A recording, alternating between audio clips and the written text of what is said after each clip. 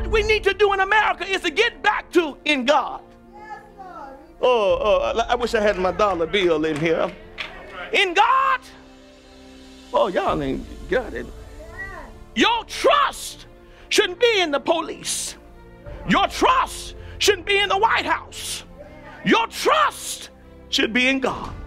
The Bible tells us in all thy ways, acknowledge him, and he will certainly.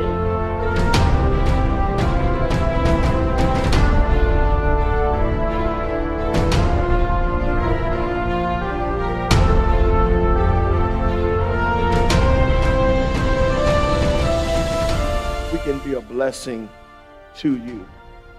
There are so many of you facing doubts. There are so many of you that are facing fears. And there are many of you that will not stand up for right. There are so many of you that say you love the Lord. And you know God is blessing you, and you say that God is making a way. How many of you can attest that God is making a way for you? How many know he's already made the way? And since the way is already made, we have to, say with me, walk in it. But what is God saying to us? What is God saying to me? So many times in our life, I sit back and I watch. I don't watch the world, because the world's going to do what they do. And so many of us as believers are all bent out of shape, because the world is only doing what they know to do. The key to it is, if they don't see there's a better way, they can continue. So me doing what they're doing. Even Jesus himself recognized the divide. Say with me, the divide. Say with me, the divide. As long as there has been a heaven and there's been an earth, there's always been a divide. God does not like division. He deals in addition and multiplication. Now, if you're living in a place of subtraction and division, we need to check ourselves. Now, we're so quick to judge somebody else. We're so quick to say what someone else should and ought to be doing when we have not yet submitted ourselves to God. I heard a little rap song this morning, Christian rap. You ain't saved without the Holy Ghost. We can say we're saved all day long, but our lifestyle continues to do what it's been doing, then we're not, say with me, saved. It takes the Holy Spirit to save one. So there are a lot of us that go to church. We holler that we are, say with me, saved.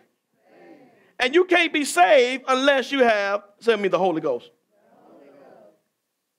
So what is God saying? What is God saying to us? Have no fear for tomorrow. For tomorrow will take care of itself. God pointed me to something. And I was sharing with James, if you're hanging there a little while, God is going to show us something that the church. Now, let me show you something. The most segregated place you can go in America is the church. Now, we want the world to operate better when those that say they know God can't get together. I'm not talking about the man that's hanging out there, or the young lady that's the lady of the night. I'm not talking about them. I'm talking about us that embrace the sanctuaries or the worship edifice every Sunday, and we say we know God when we don't love our fellow man.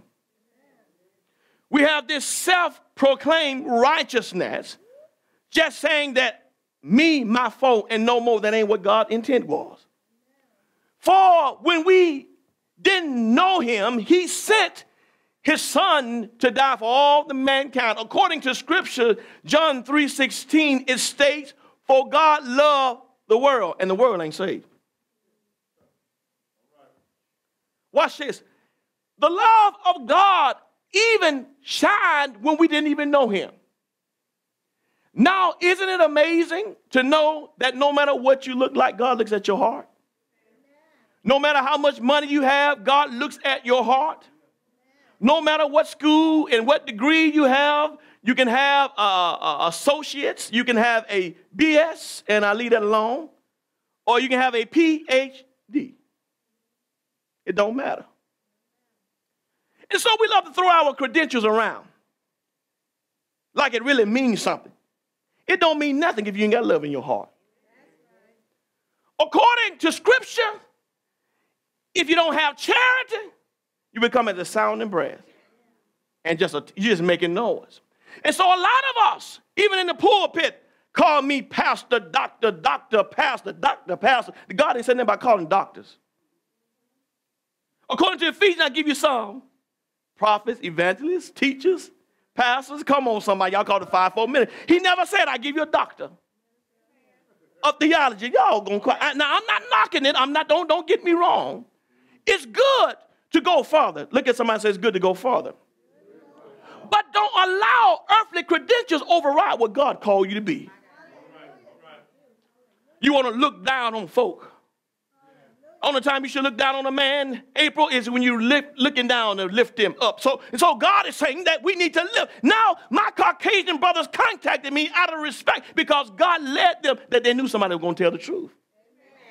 And so I didn't take sides. I said, if we are men of God, we are bound by the holy, sacred word to tell the truth. The Bible says in the Old Testament, there's a voice come from behind me. Should I go to the left or should to the right? Said, this is the way. See, a lot of you are moved by the left. Some of you are moved by the right when God says the path has already been laid. The word says, the word is a lamp unto my feet. And a light, I feel this thing today. And a light, I don't care how much hate mail I get anyway because I know Jesus. When I talk about Jesus, you don't like that, so you might not like this, but I'm going to tell it anyway. Tell somebody who's going to tell it. What we need to do in America is to get back to in God. I wish I had my dollar bill in here. In God. Oh, y'all ain't got it. Your trust shouldn't be in the police. Your trust shouldn't be in the White House. Your trust should be in God. The Bible tells us in all thy ways, acknowledge him, and he will certainly.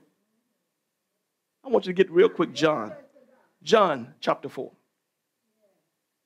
verse 9. I want you to stand very quickly. Those of you that are viewing, I pray that you get this word. I'm going to share some things with you. I don't know what my subject is going to be, a title. Whatever God says when I get to reading, it shall be. All I need is the word. I understand titles. I understand how we are trained. But sometimes you just need to teach. Because what you want to be the title, somebody else might get a different meaning from it. But out of that meaning, it will bless the house. In the book of John, and John was very particular. John himself record things that the other, Matthew, Mark, Luke, didn't necessarily record. So John tells a different perspective. Say with me, perspective. And it's good to have a different perspective other than other people.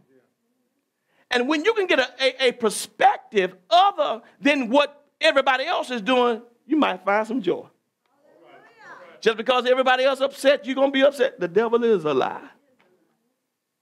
I'm smiling. I'm just bubbling over with joy about the breakthrough God is going to give us. And this message is not for the world, it's for the church. This message is not for the ones that are doing all that crazy stuff. This message today is for the ones that say they know Jesus. Now, God is saying if he can get you in the right place, everybody else will change. If you can be the example, then they have somebody to look to.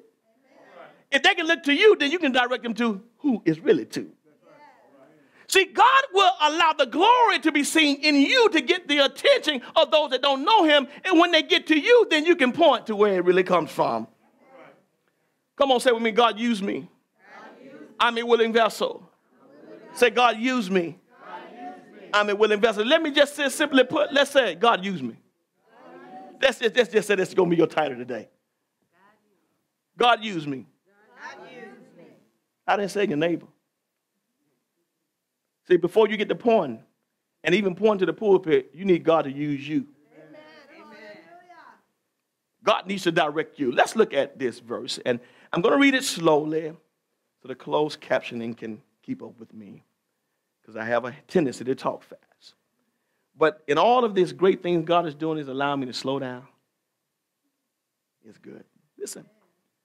Then said the woman of Samaria unto him, how is it that thou, being a Jew, askest drink of me, which am a woman of Samaria?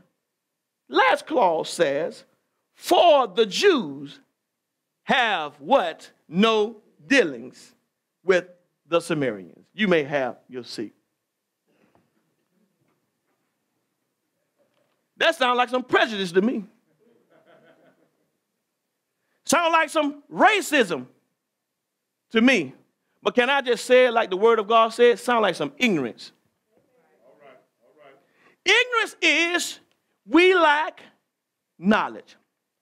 And there are so many of us that hide under the banner of Christianity when we really don't know who God is. God cannot truly use us, for in order for God to use you, you must know who he is first. You're saying, God, use me, and you have not yet identified with your call. You have not yet identified with your place in ministry. So we hide under the banner of Christianity, and we take a few scriptures and we take them and we exploit them, making them mean what we want them to mean when the Bible said don't add anything nor take anything away. Now, I'm going to be very candid today, because in order for you to get it, I got to tell the truth.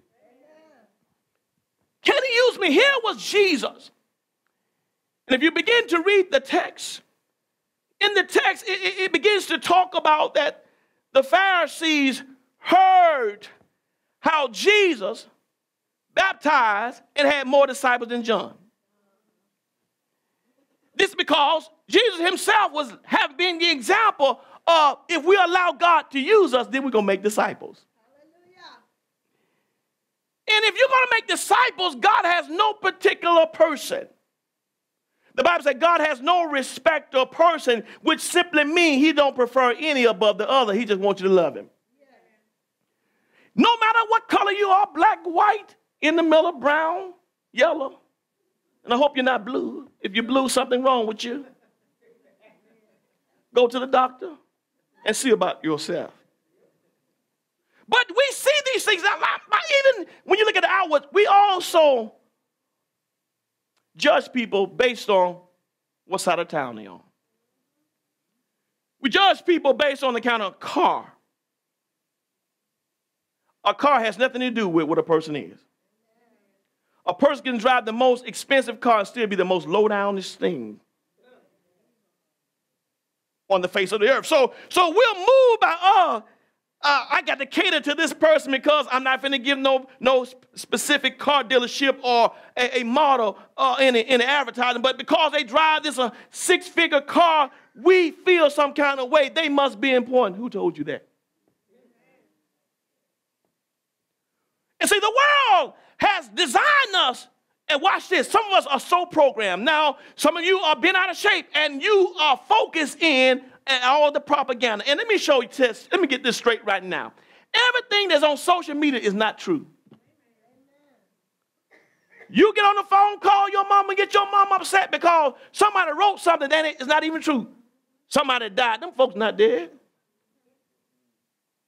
And you need to check. Watch this. Before you go quoting anything, check your facts.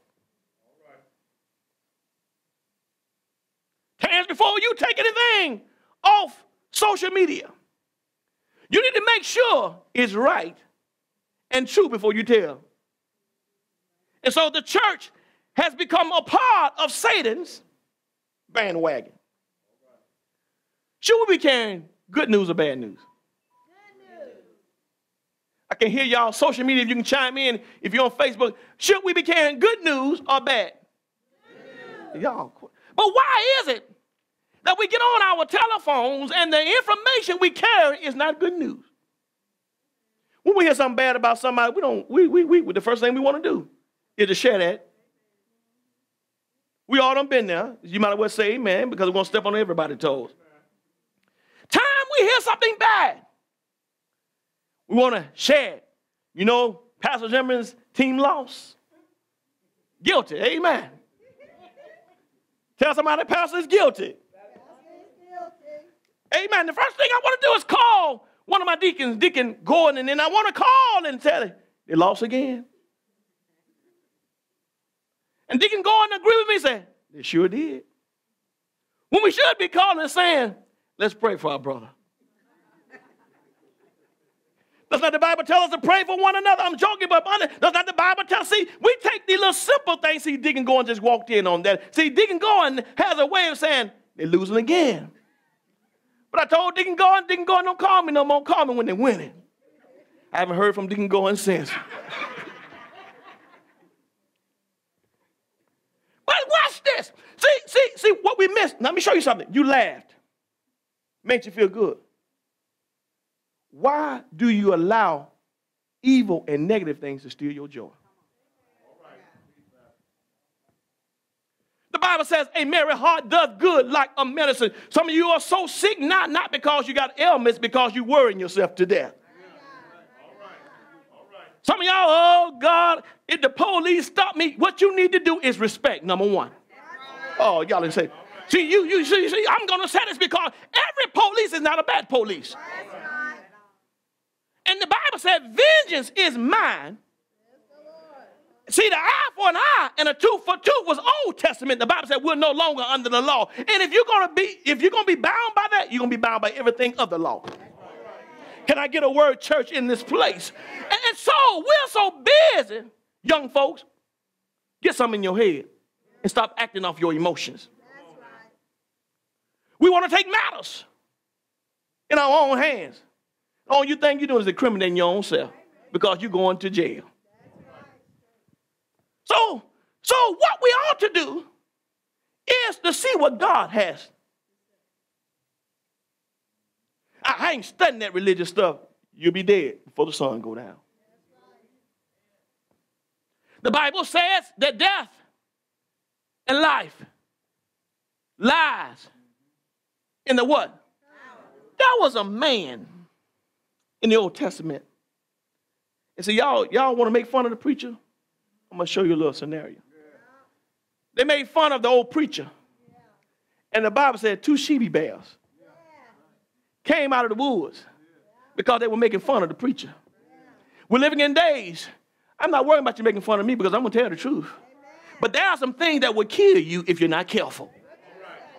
So it's better to listen to wise counsel than to sit back and poke and make fun. But Jesus knew something. He understood something. He says, in order for this love thing to work, I can't exclude nobody. If you look at the history of the word of God, you look at the history of the people of God, the chosen people was the Israelites, right? Does not the Bible say that in the New Testament there's no difference between the Jew and the Gentile? We're going to deal with that in a few minutes. So if Jesus is going to present the New Testament church, that means he had to put down some old mindsets. This country has been here a long time. In order for the love of God to reign supreme, Jesus himself had to put away some mindsets. And I come here to kick some mindsets to the curb right now.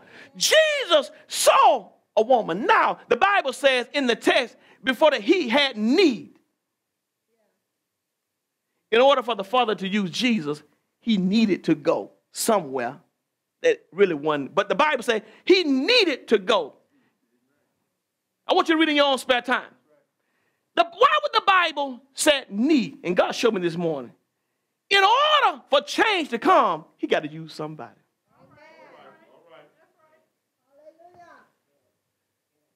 Watch this. Oh, golly. Lord, I see.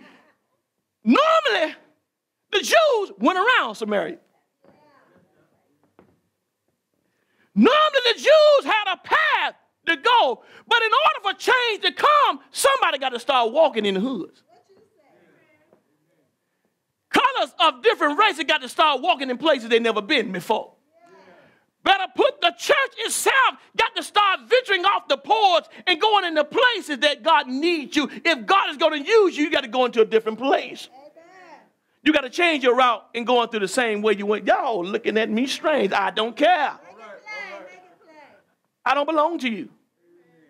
You don't own me. No, you have no partake in what God is blessing. So I understand something. There's a country that's in turmoil, but nobody want to go. If we want to go with knives, guns.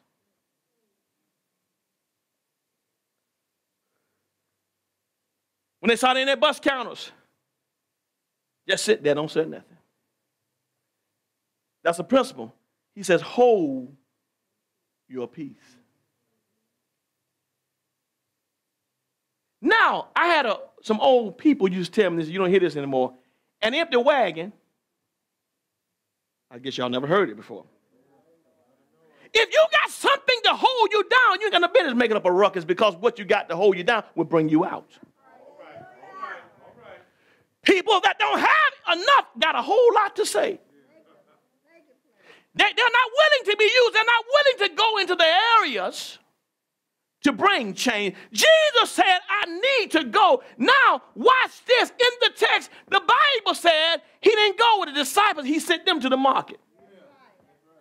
You got to understand their mindset. When God is bringing change, he didn't say use nobody else. He said use you. That's right. If God is going to use you, you can't take every Tom, Dick, and Harry with you when God want to use you. Amen. You can't even take your mama and them.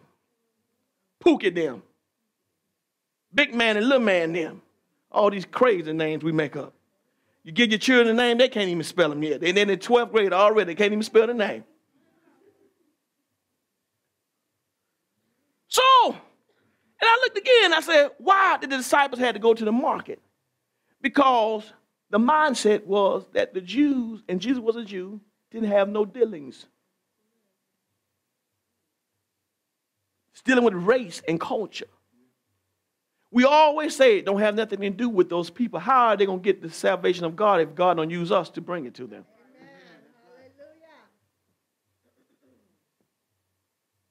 If I had to depend on folks, I would have stopped a long time ago. If God is going to bring change to a world, he has to be able to use somebody. So Jesus, now watch this. Let me tell you, don't find it strange that when he gets to the well, Jesus posed a statement that breaks all being politically correct. Just because of somebody's sexual preference, you say, I don't want to have anything to do with them. You got to learn that you got to love folks out of sin. All right. What if God took the same mindset with you? He didn't want to have nothing to do with you, with your low down, dirty self. But you in church every Sunday shouting and praising and fall and mess up $100 hairdo. You could have saved your money. See, stuff like this, people don't want to talk. It's your money. You do whatever you want to do with it. But God wants to set all of us straight, including me, that you can't judge nobody. It's the grace of God that we all are still. And if we're still alive, we have an opportunity to look at somebody and say, I still can change. I can still get to the place where God can fully use me. Now, see, God don't want no part-timers. So there's no benefit with part-time. I hope y'all can understand that. Part-timers don't experience. You want to be full-time to experience some healing. Somebody say health insurance. Some vacation. The Bible says he'll give you rest. Y'all come on in here. Watch this. PTO. Paid time off. God said he'll reward you if you're full-time. Y'all ain't got it. And you know, on your job, you're full-time, you have go in. What happens? No, you don't have get paid, you get fired. You will get fired. Now it's the reality to life. People that don't have no job are the ones that are raising hell. The people that don't go to work every day, got all the time in the world to find evil stuff to do to somebody else. Does not the Bible say that an idle mind? What happened to David when he wasn't doing that? Evil thoughts. And see, you're looking at the world. Some of them don't have anything to do. That's why they do dumb stuff. Teach, Anthony. Yeah, I will.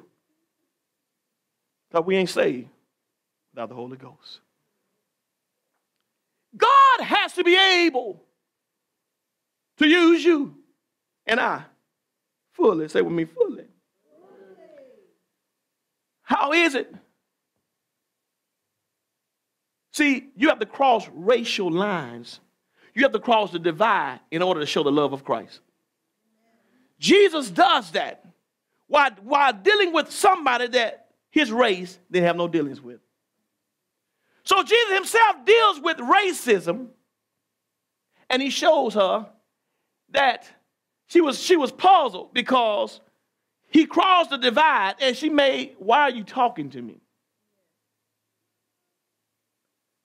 Rich folk don't want to talk to poor folk. And when a rich person do talk to a poor person, most of the time they think that they want something. She was in the same place. Why is it that you don't even supposed to be? She said, watch this. I have nothing to draw, and this well is deep.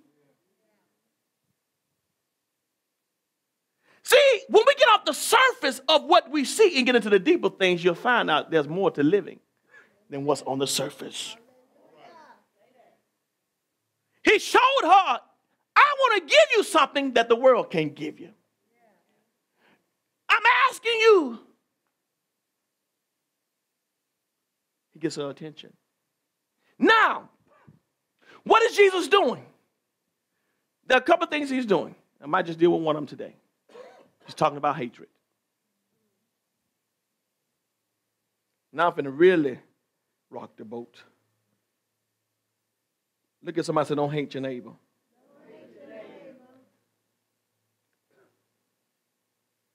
We say we love God in the church, black, white, Jew, Gentile, ugly, pretty, beautiful, fat, skinny, tall, short. I think I covered everybody. Smart and not so smart. I want you to get 1 John 4:20. We shout over the TV airways. We become blessed in our ministries and we shout, we love God. Some of us in the church are lying. I want you to get it. We shout and proclaim from the pulpit how much we love God. And we're not allowing God to use us, even in the church.